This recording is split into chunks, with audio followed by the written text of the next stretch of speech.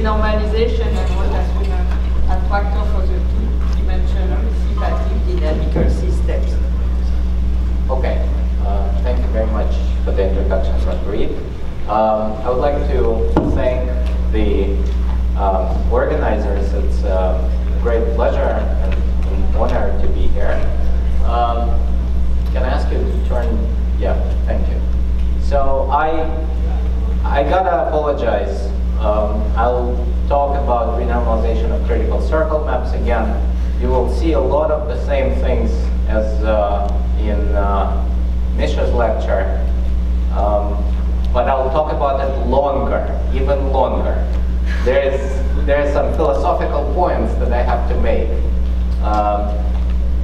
So we'll have to spend even more time on the subject, which I'm sure is familiar to many of you.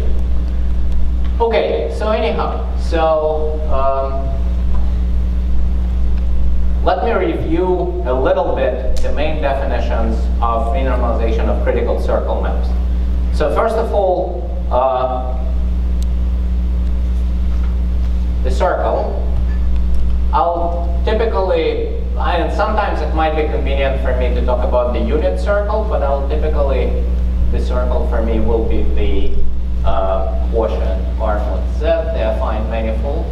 And I'll say that F is a critical circle map if it's a homeomorphism, orientation preserving, smooth, usually at least C3, has a single critical point, which to fix the ideas I'll always put at the origin, which is of a cubic type.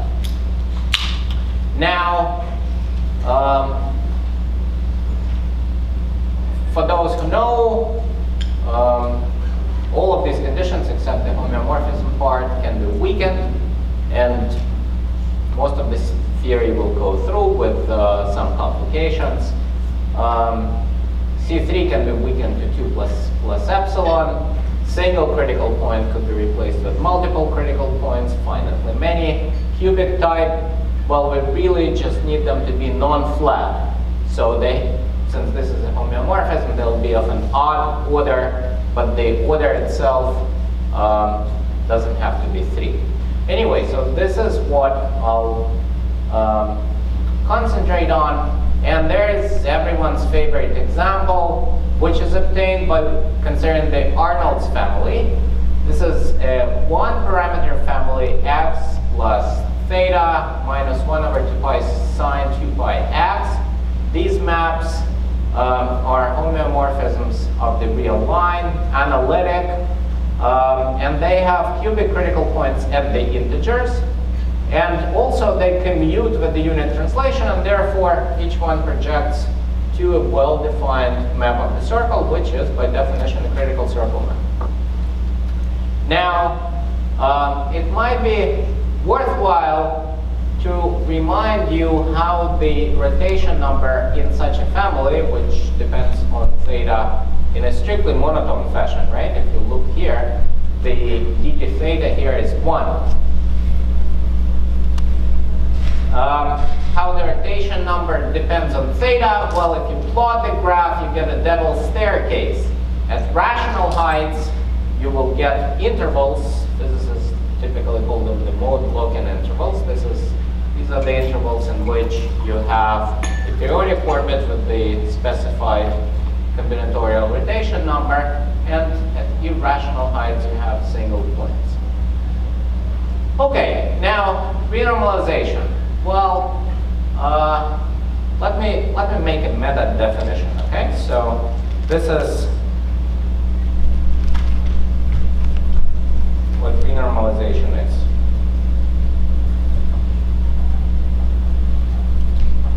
This is a V-scale first return map.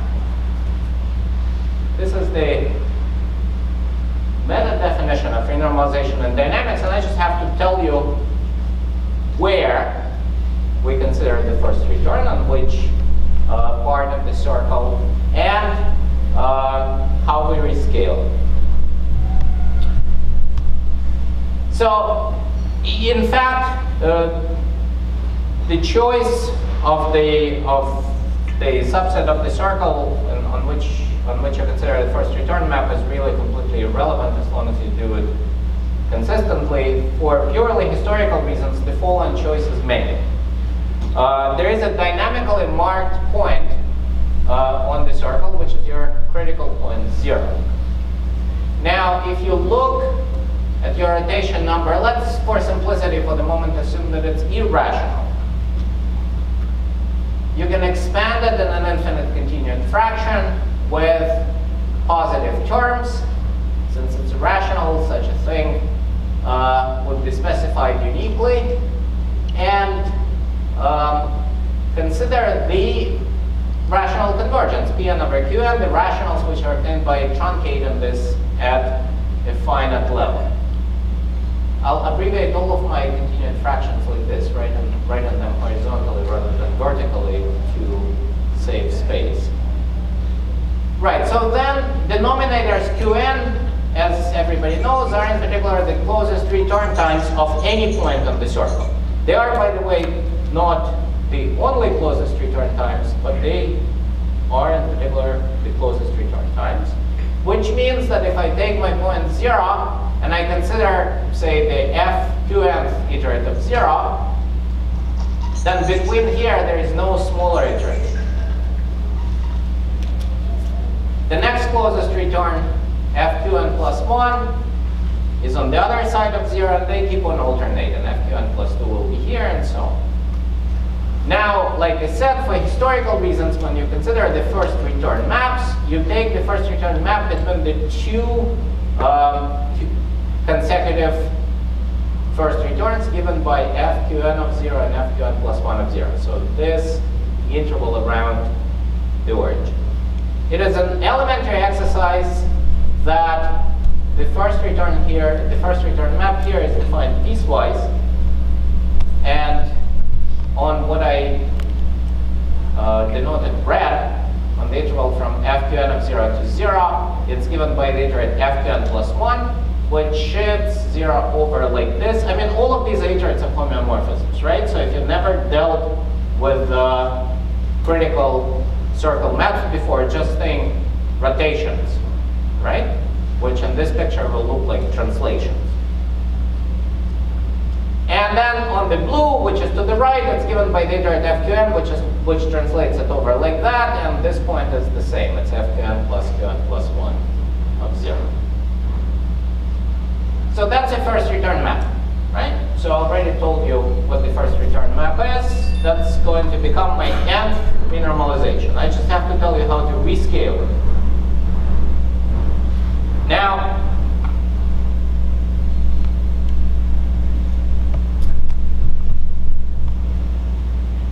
we know what we want to rescale this to, right? We want to rescale this back to the circle. And it's not very hard to do. Here, let me draw a little caricature. This is my 0, fqm of 0, fqm plus 1 of 0. And I have my first return map of this interval. And I just need to get a new circle out of this, because ultimately I'm after an operator defined on critical circle maps. That's not very hard to do. You just use the blue map here. Do I have the blue? No, I don't. Okay, so I'll use the green here. You use the green as your little local chart to glue the whole big interval into a circle, and then it's an elementary exercise that this pair of maps will project to a well-defined map of the circle. Now, unfortunately, this construction has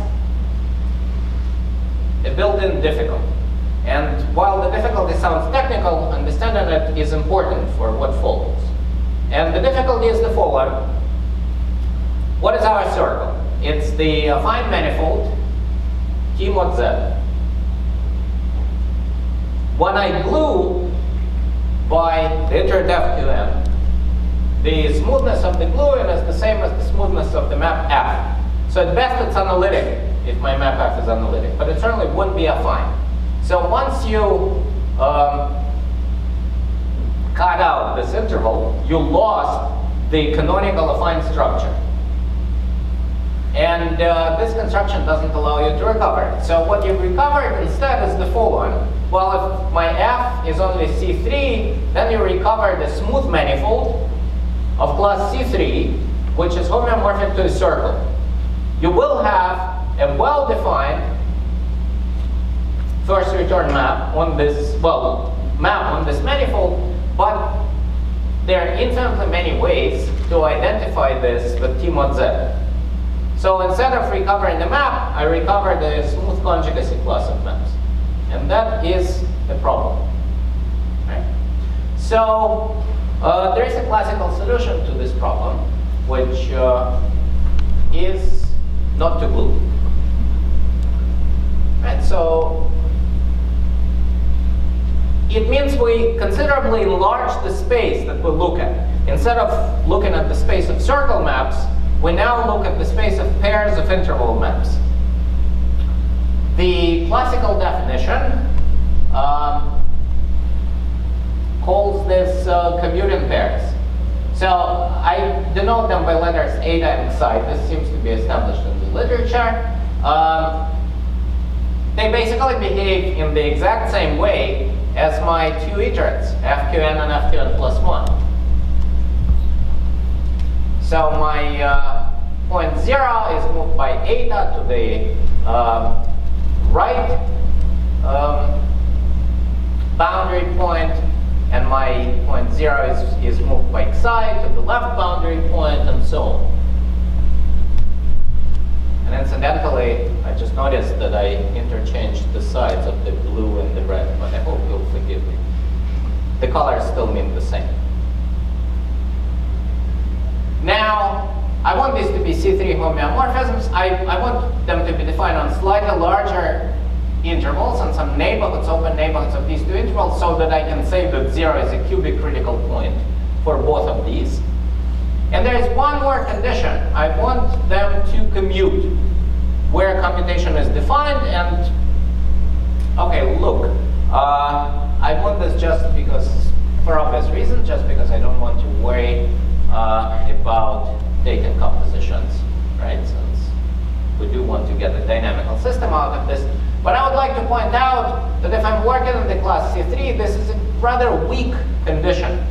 I mean, the domains of definition of these two maps intersect at a single point, at 0. Right? So what I'm really asking for is that these smooth homeomorphisms have C3 extensions to slightly larger intervals, which commute at 0.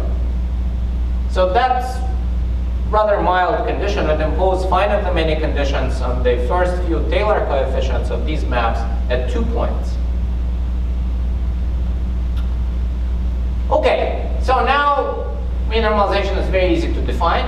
Remember, this thing still gives you a circle map. It's just not uniquely defined, right? Defined up to a conjugacy. So what we're really going to be doing is the exact same thing we would do with the critical circle map, right? If this were fqn plus 1, then we renormalize it to fqn plus 1, fqn plus 2. So I keep one of these maps. That's my map psi, and I replace the other one by the map which I get if I consider the next closest return of 0. Well, we all know the formula qn plus 2 is equal to qn plus an plus 1 qn plus 1. Right? So hence the recipe, you iterate 0 out by eta, and then you iterate it by psi as many times as you can, until you run out of space on this side. Right? This number of times is exactly your number an plus 1 in the continued fraction, and you get yourself a new pair, which is the original map psi on one side, and then the map psi, eta composed with psi iterated r times, well, r is this corresponding digit in the continued fraction. Finally, all I need to do is rescale. And these are interval maps, so rescaling is very easy. I just normalize the size of the interval somehow. Traditionally, you normalize it by asking that the bigger of the two intervals is 0, 1, which is really why I put the red interval on the right here, because I wanted this point to be 1. Okay, so you rescale, make this 0, 1, the other interval falls, the other endpoints falls where it may, and you get yourself a renormalization. Okay, so I'm not, I mean, there are lots and lots of papers on this going back to probably the very end of the 1970s and early 1980s, and I wanted them to survey the history. There's some brief survey, for instance, in my paper, my old paper on hyperbolicity of renormalization to critical circle maps, if you're interested. I want to talk about renormalization itself.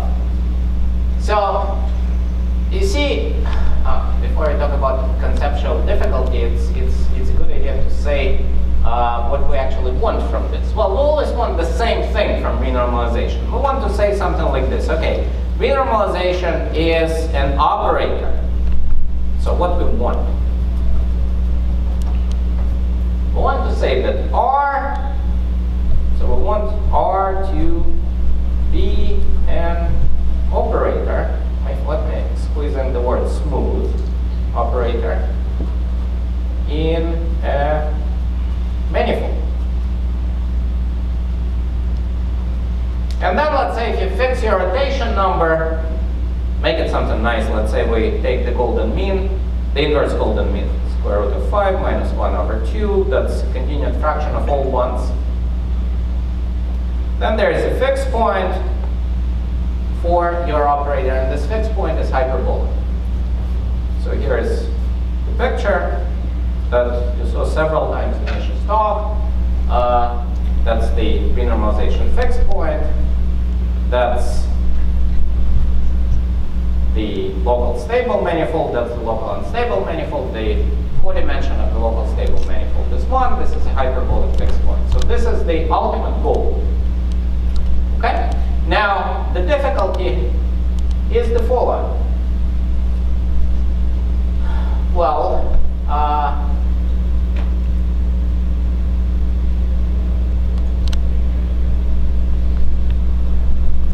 what setting are we going to define our operator R in? We could try to consider the space of commuting pair of a finite smoothness, C3, or more generally CK for some K at least 3. This space can be easily endowed with the structure of a Banach manifold. It is obviously preserved by R. I mean, after all, renormalization really just involves compositions plus affine rescaling. So you start with C3 maps, you end with C3 maps. The problem that you are going to have, and that's an elementary exercise for those who have never seen it before, is that composition, the operator of composition, is not smooth from CK cross CK to CK. It is smooth from CK cross CK to CK minus 1. And that is not good, because then your operator R is not differentiable in the space where you would like to consider it, right? So you have to look at things of infinite smoothness. Let me not even mention C infinity, because it's horrible. It doesn't have any reasonable structure to work with, and let me talk about analytic maps. So we could consider commuting pairs in the analytic category. And here the difficulty happens rather early. You see this very mild commutation condition, which is heartless in C3 or CK category, is really a big deal if your maps are analytic.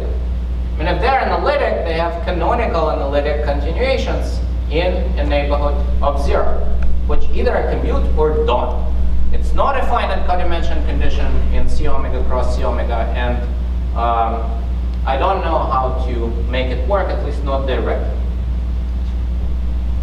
So that's the conceptual difficulty, which made me introduce cylinder renormalization at some point. So this is something that Misha has already discussed, but let me still mention the construction because it's quick and easy. So to define cylinder renormalization, now we're working in the analytic heading, right? So now my maps are analytic. To define cylinder renormalization, I consider, well, I require my maps to have a little bit more structure. And this structure is the following. I want the map to have a fixed point for the iterate that's going to glue the two sides of the interval. For some reason which is beyond me, here I switched to calling it QM rather than QN. I hope you can forgive me. And right, so this is the iterate that we use to glue the two sides of the interval together. But now I also want this to have a fixed point outside of the circle, that is above in this picture. By symmetry, this will have a symmetric one below, and I want to be able to connect them with a curve in such a way that its image is disjoint from the curve except at the endpoints. All right, so then if I can do that, then my gluing can be defined not only on the interval, but also in the complex plane. I could take this fundamental domain, and I can glue the sides using the same iterate. It's the same gluing on the interval, the same exact thing which led us into trouble before. But now it's defined in this whole domain. Now this domain is topologically, well, okay, so what you get, I mean, this is an analytic gluing. You're going to get a Riemann surface. This Riemann surface is topologically a cylinder. By symmetry, it's either a bi-infinite cylinder or a bi-finite cylinder. Just by doing, and it's, you know, just by choosing your curve well locally, you can be sure that this is a bi-infinite cylinder, so that this will be conformally isomorphic to C mod Z. And now a miracle happens. C mod Z as a Riemann surface does not have any non-affine conformal automorphisms. That's a version of Liouville's theorem. And therefore, we recover the canonical affine structure, which was lost when we're just looking on the interval. So now we have a canonical affine structure. I can just get it if I uniformize this Riemann surface. This gives me C mod Z. That contains R mod Z, which is the equator in this picture. And the first return map to the equator is an analytic map of the circle, of an actual honest circle. So this is what I call cylinder renormalization. And this is fine. This is an analytic operator in the Banach manifold. And the Banach manifold is just Banach manifold of analytic maps defined on some fixed annulus around the circle. So with this, is it clear that if you renormalize your fixed cylinder, the cylinder has not seriously changed? So it is, how should I put it? It is beyond unclear. It is a major piece of the theory to show exactly this. So this is a consequence of complex a priori bounds, which is the main analytic step in proving the renormalization picture. But it is a true statement. So the true statement is that you could choose an annulus, which is in fact the same annulus for all rotation numbers, such that this will actually be an operator in the conic menu. Okay, well, perhaps instead of taking the first renormalization, you have to take the fifth renormalization, but then it will really bring you back to the same exact image. Okay, so with this in mind, let me just say that one can prove hyperbolicity of renormalization. Exactly that picture that I have on the right show that there is, in particular, if you fix your rotation number to the golden mean, then you have a fixed point in the space of pairs, blah, blah, blah, and this fixed point is hyperbolic. Now, of course, as Misha already mentioned, this it's immediately clear that the same construction also works for the Siegel disks. The only difference will be you lose the real symmetry. Now, one of the fixed points is the center of the Siegel disk, and the other one is outside, and you still do the same construction. You uniformize. Here it's convenient to keep on uniformizing to get C star, so that you put this end of the cylinder at the origin again, and then this R will become your new Siegel disk, and you'll get your cylinder renormalization. And in fact, for high type, using results of Ino and Shishikura, I could show hyperbolicity. And for other types, there was a partial result that Misha already described. Now, the thing is, for the rest of the talk, I'll have to regress a bit, in fact. The reason I have to regress is the following. The questions that I would like to apply renormalization in this setting and also in the Siegel setting are questions in not in one dimension, but in two dimension. I would like to apply this to two-dimensional dissipative maps. Okay, so for instance, we can consider the family of complex quadratic Renault maps. So this will be very dissipative. My Jacobian will be small, so you should think of this as a very small perturbation of the quadratic polynomial, which is what you'll get if you put your A equal to 0 here.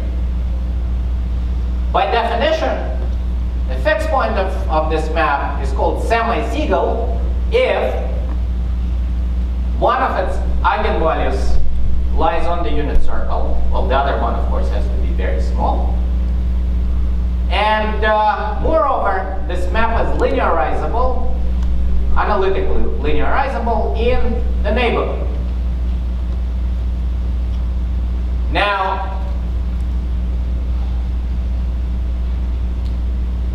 it's a classical result of Siegel that you can do it for Diophantine rotation numbers. Of course, you can do it for Bruno numbers. But the thing is, that's a local construction. Linearization is a local construction. But for NO, you could do a global construction, just like you do a global construction for rational maps. And there's a maximal linearization neighborhood. So there's a maximal biholomorphic map, maximal in the sense that its image is maximal. Such that, well, this map conjugates your polynomial automorphism to the linear map, which just multiplies by lambda in the first coordinate, that is a rotation, and multiplies by mu in the second coordinate, which is a contraction.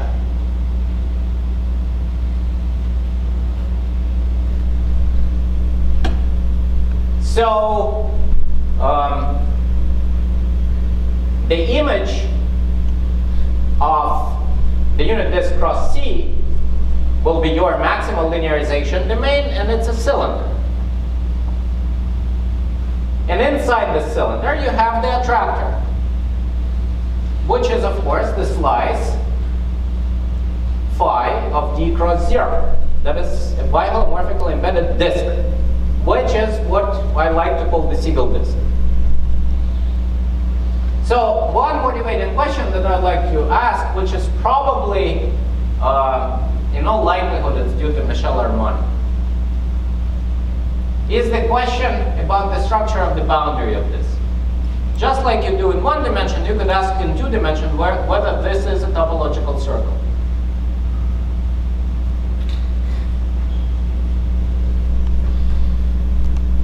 Actually, I should have prepared the slide, and I didn't because I didn't know how much time I would have, but I think I have enough time. This was not the motivating question that put this whole thing. The motivating question was a little bit more modern. It was asked by Enrique Pujals.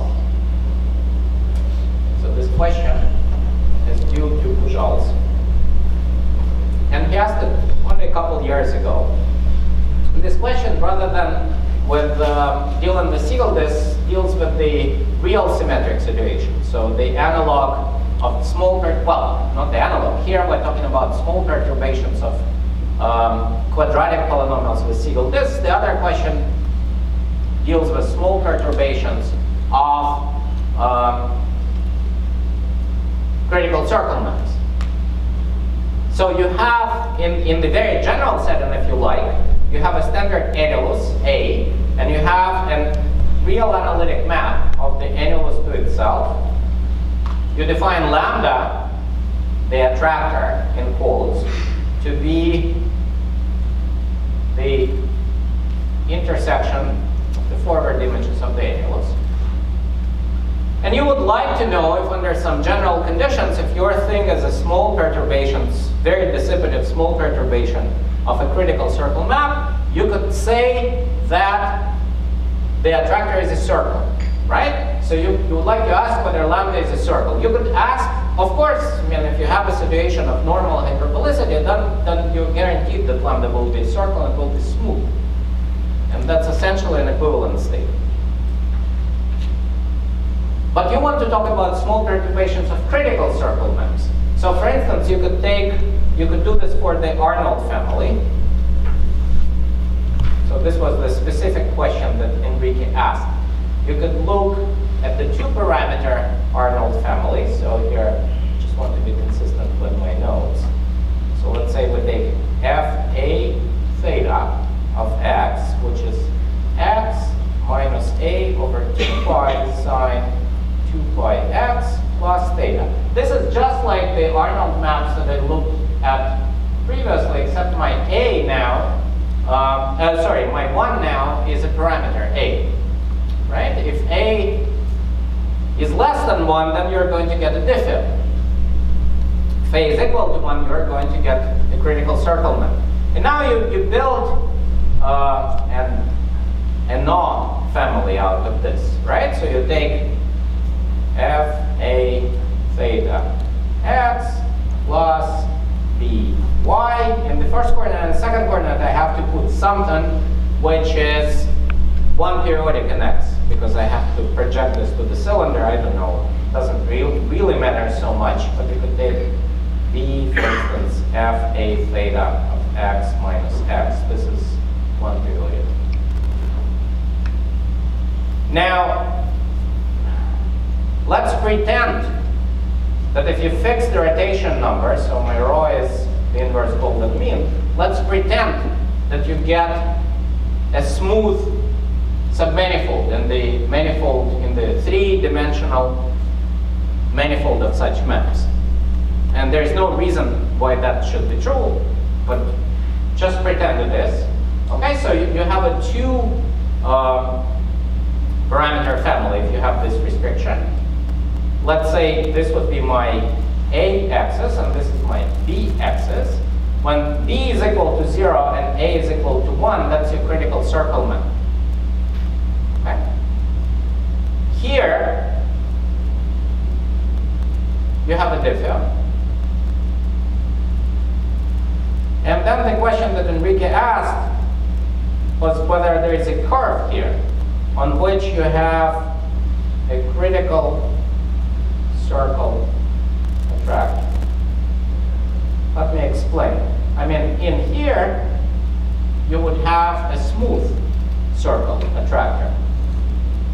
This is your normally hyperbolic situation. And this would be the boundary. Here your attractor lambda would be a circle, but it would not be smooth. Just like we normally expect for nice rotation numbers, the boundaries of Siegel disks to be circles, but not smooth. So that's the two motivating questions, okay? They're both two-dimensional.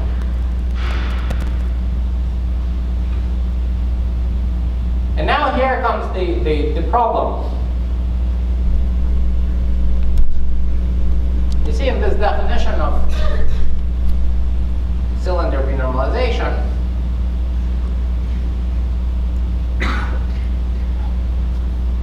to construct this renormalization, to do this rescaling and recover a critical circle map, we use a one-dimensional complex analytic magic, uniformization of Riemann surfaces.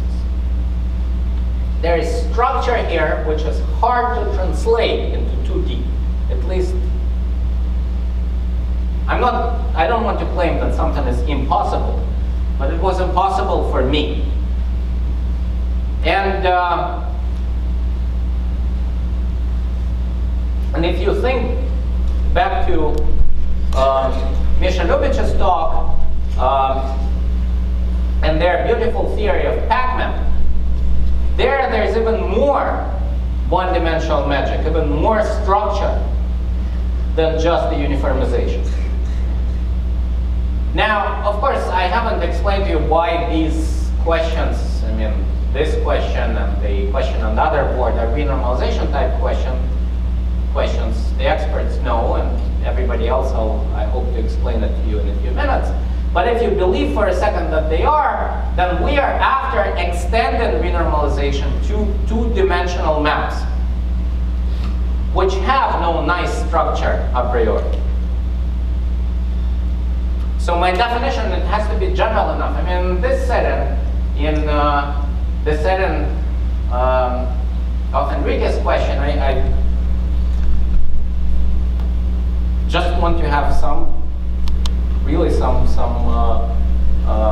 locally defined real analytic maps, which are small enough perturbations of critical circle maps. There is no structure really to talk about. And even in this case, and my family has to be big enough to trap renormalizations of maps in a dissipative Fenot family. So instead of taking a step forward, we have to take a step back. Now I'm saying we because all the results that I'm going to talk about are joined with Denis Gaidashev from Uppsala. So look, I mean, I already showed you the answer, but let me just refresh the difficulty. I mean, why were we forced to do all of this nonsense? Well, we're forced to do this nonsense because of the following problem. If we looked at the maps of finite smoothness, then our computation condition is nothing. It's not hard to prove that you will get a Banach manifold. Renormalization preserves this manifold, but the operator is not smooth, so you cannot talk about its differential. Whereas if you look at C omega cross C omega, well, then it's worse. I mean, composition, of course, it's smooth. It's even analytic. But the commutation condition doesn't give you a Banach manifold, right? So the solution is elementary as usual. The definition is, we say that a pair is almost commuted if the following two things are true. The maps of the pair are real analytic, but it only forms a C3 commuting pair. That is, these real analytic maps have C3 smooth extensions to some neighborhoods of the intervals of the definition, not their canonical analytic continuations, which turn them into commuting maps. There's an equivalent way of formulating this for critical circle maps this would mean that eta composed with psi minus psi composed with eta at 0 is O small of x cubed. So the commutator vanishes to order 3.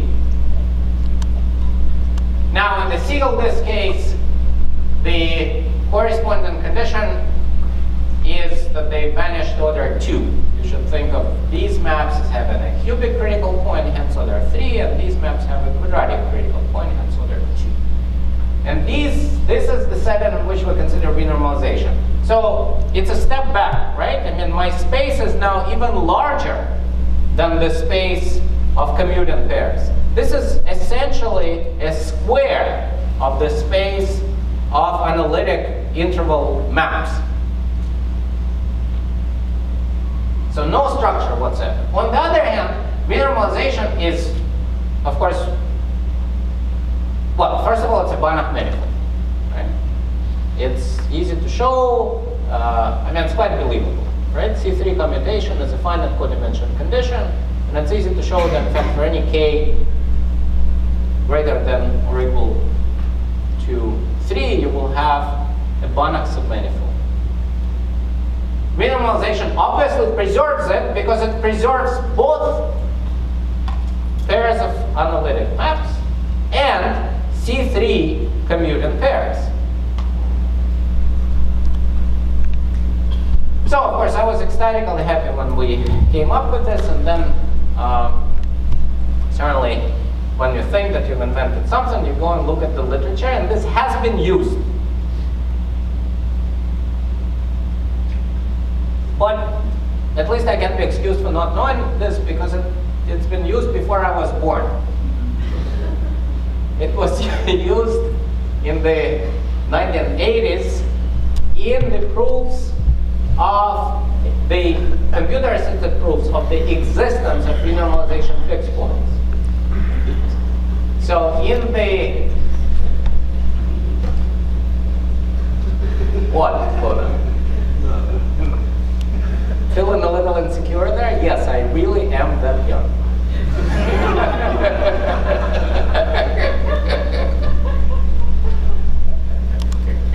Right. So this was done in the context of critical circle maps by Mestel, and in the Siegel disk case by Sternemann and Burbanks.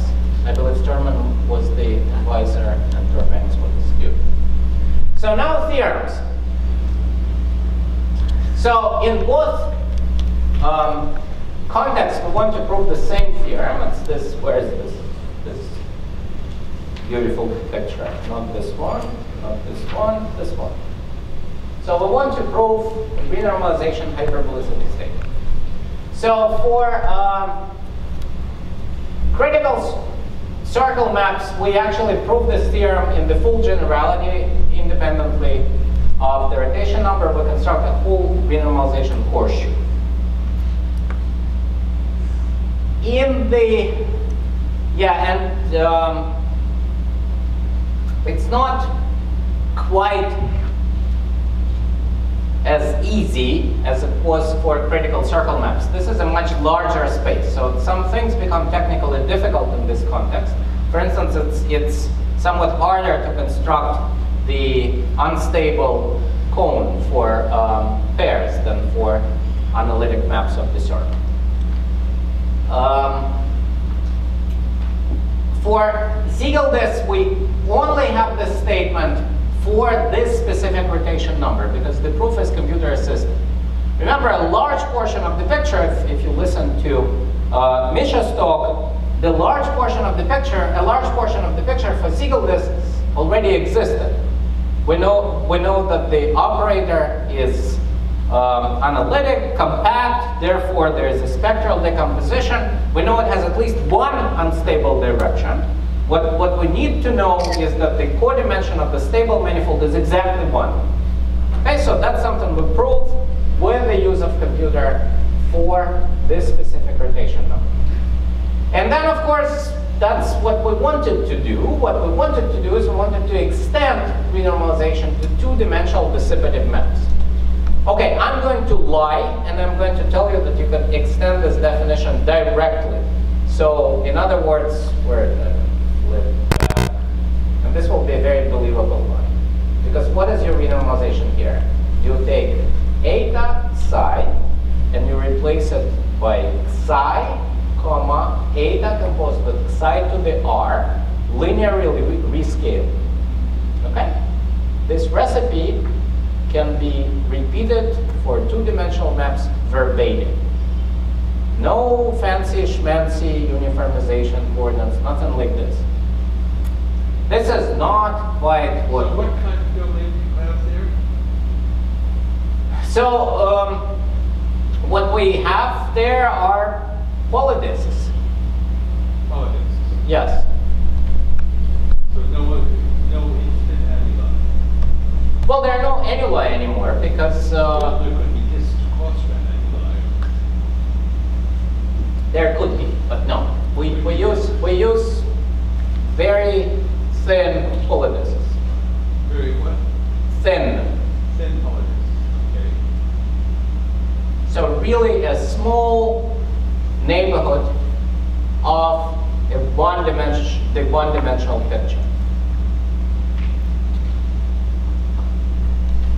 So that's not quite what we do. Instead, we do something in the spirit of the work of De Carvalho, Lubitsch, and Martens for dissipative and no maps in the period Dublin case. So there still is a clever change of coordinates that helps us extend the theory to the two-dimensional. So, and then we have the same picture. I mean, these are dissipative maps. When you compose and renormalize, they become even better. This fixed point is the same one-dimensional fixed point. And because of the clever change of coordinates, the spectrum of the two-dimensional renormalization is the same as the one-dimensional renormalization. In fact, we can be more specific and we can say that all the two-dimensional perturbations correspond to the zero eigenvalue in the spectrum. So it's the same exact picture, the 2D maps as the picture for the 1D maps. So in the remaining 7 minutes, I want to give you applications. And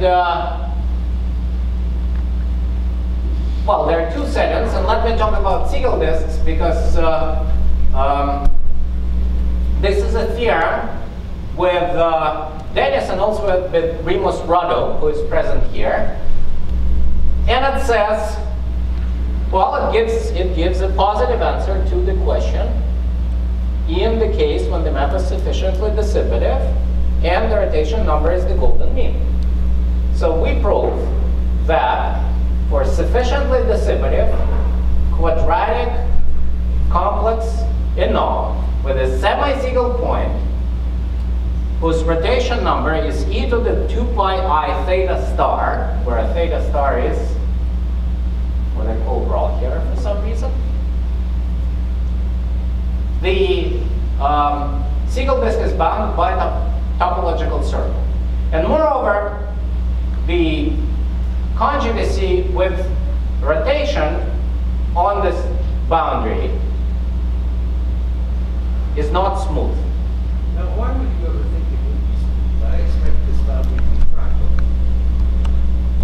Hey, I expect that too. I'm not saying that I would think it to be smooth. I'm just saying good stuff. I mean, we think right. But we do know that boundaries of Siegel disks can be smooth, even for quadratic polynomials. So it is reassuring that, you know. Not with rotation number. Not with the rotation number, the golden mean. I'm completely with you here. I'm saying it's a theorem. And the thing is that we also, this is the, so I would like to also mention that with Dennis we also proved the picture that Enrique wanted. And again, I mean here, this is a critical circle, so the conjugacy is not smooth. Now, how does this come about? Well, there is a meta-theorem here, which is the same in both contexts. And this meta-theorem says the following. Suppose you have a map which is in the stable manifold of the renormalization fixed point. In both contexts, both real symmetric and non-real symmetric. So a two-dimensional map which happens to live in the stable manifold. So its renormalizations converge to the fixed point. Well, geometrically fast. Then the boundary is a topological circle.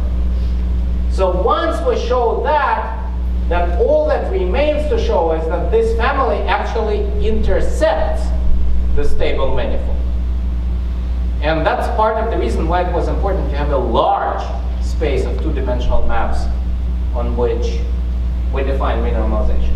Once we know that it intersects it, well, at the point where it intersects, we will have a single disk bounded by a topological circle, and then you can just read off the rotation number from the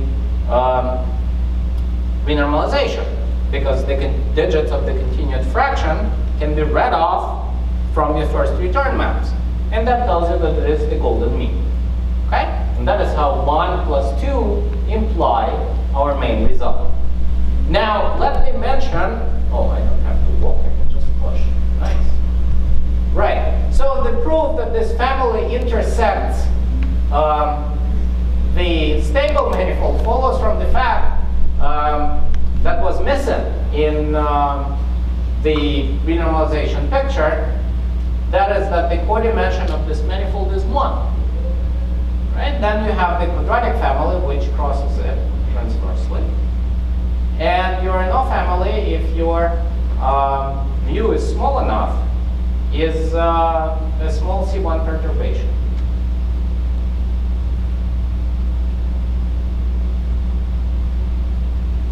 So, and that's, in a nutshell, that's a proof. Modular details, many details. For instance, the hyperbolicity picture for quadratic polynomials is obtained in the context of cylinder renormalization. Here we're working with pairs, but you can relate one to the other sufficiently well to be able to prove this part of the picture.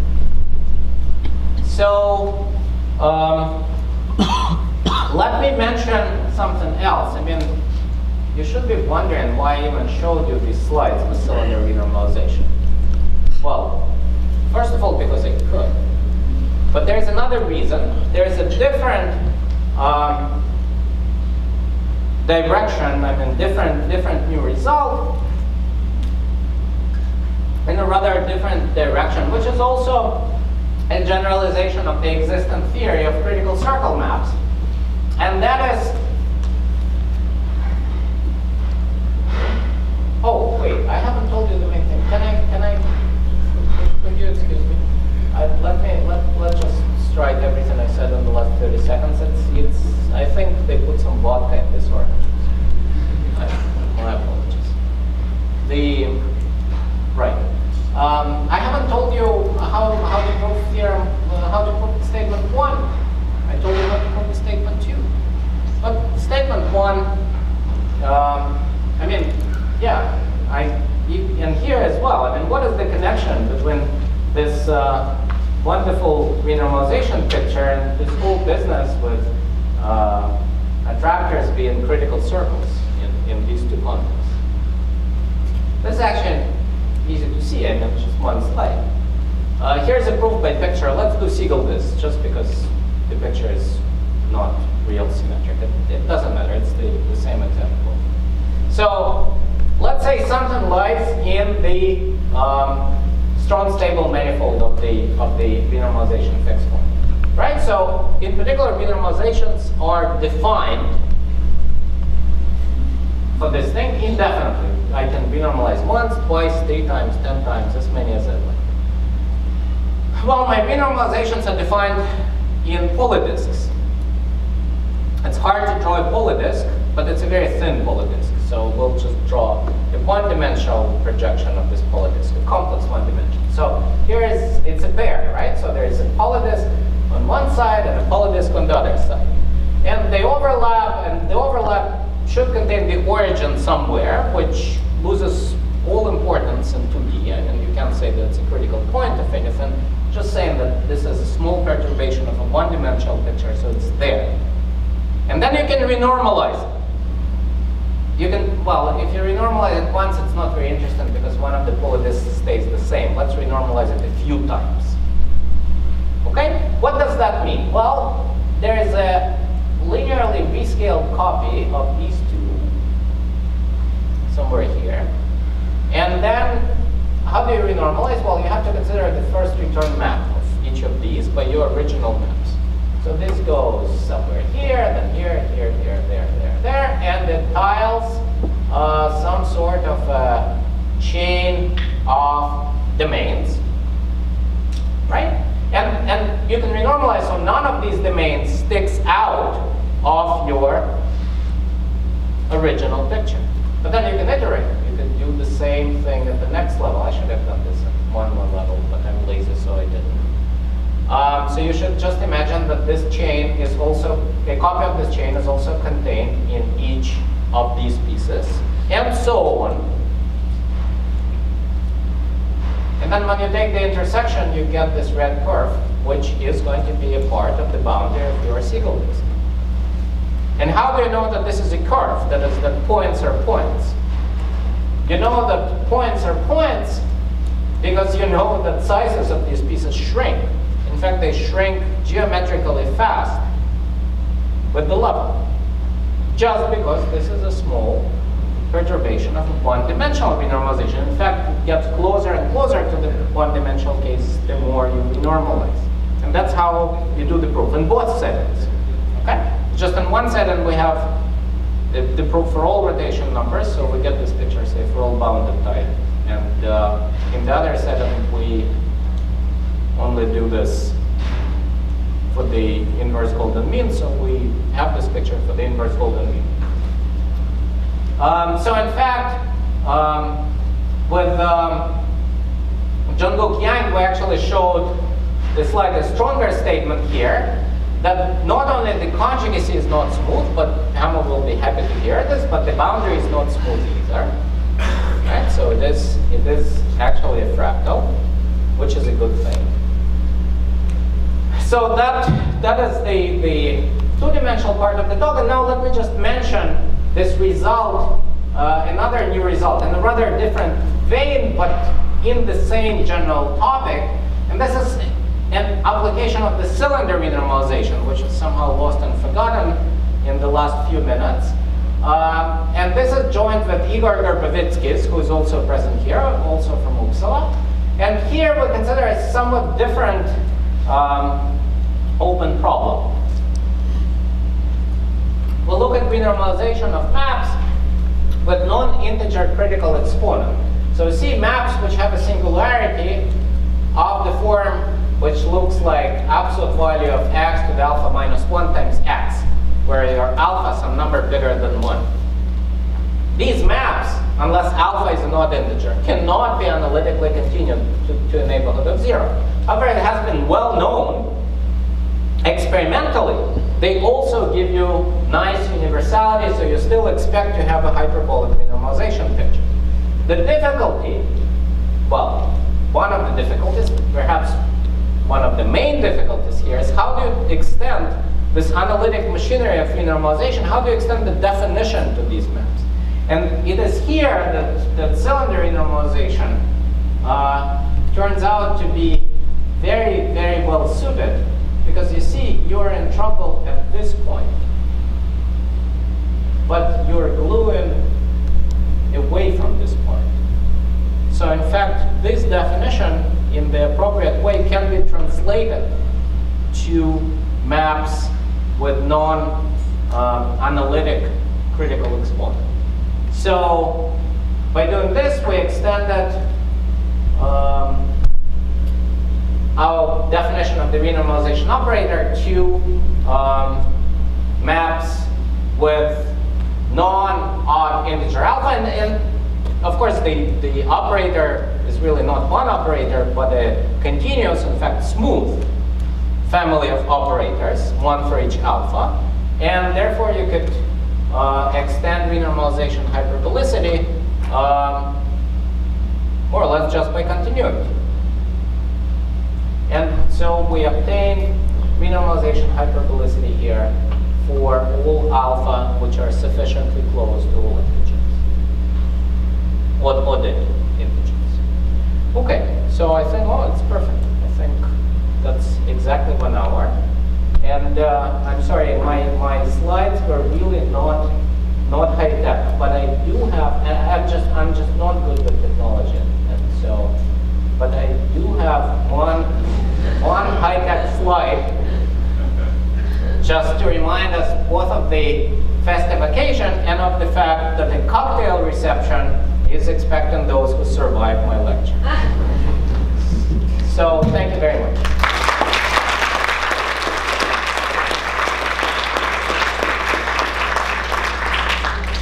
So any question?